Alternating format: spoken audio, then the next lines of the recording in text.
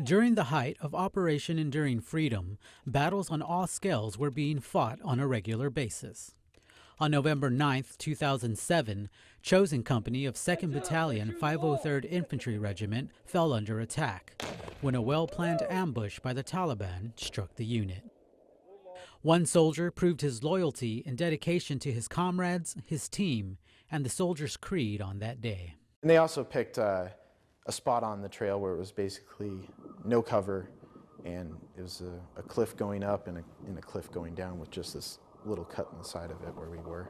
Rocket-propelled grenades, recoilless rifles, and small arms fire littered the ambush site, splitting the patrol in half, taking the life of their platoon leader, fatally wounding one Marine, and wounding yet another soldier, whom he quickly rendered aid.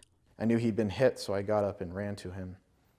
At the time, I made a decision that there's too much going on right now, too much fire. I didn't have time to, bandage him up, so the bleeding was significant enough where I thought to just put a tourniquet on, wrap it up, stop the bleeding, and then I would address it further later. White's next objective was getting wounded Marine Sergeant Philip Bach's protection, who was exposed in the open over 30 feet away.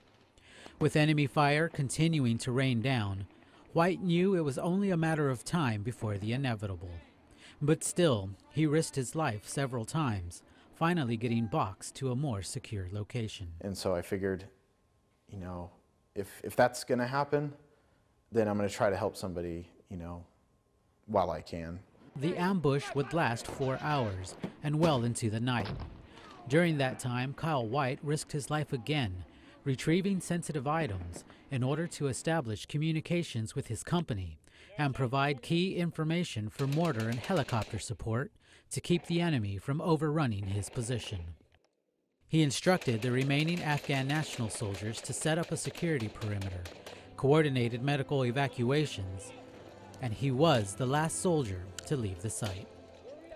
Upon learning of casualties taken that day, Kyle White dedicates his nomination for the Medal of Honor to those 6 who gave the ultimate sacrifice. This is happening all the time over there in Afghanistan, and sacrifices happen every day by men and women who wear the uniform, all over the world. So it's, this is just one tale, and there's a bunch of others out there.